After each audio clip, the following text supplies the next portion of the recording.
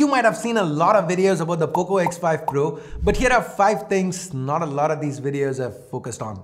Number 1, the POCO X5 Pro looks amazing, but the back is now plastic, unlike on its predecessor, which makes the durability and in-hand feel a little worse. 2, the peak brightness is 900 nits, which is 33% lower than what we got on the POCO X4 Pro, 1200. So while Dolby Vision is new and might give you a bit of an improvement while watching select content, you might be affected a lot more by the lower peak brightness with regular day-to-day use. Number 3, the N77 5G band that's commonly being used by mobile carriers in India is missing. Number 4, POCO has promised 2 Android version updates, but this phone does launch with an almost 2-year-old Android 12, which kind of makes the whole thing weird. And 5, the price, it's priced at 23,000 rupees, which is 20% higher a launch price than its predecessor, which launched at 19,000. To know more about the POCO X5 Pro, check out my full video on C4E Tech.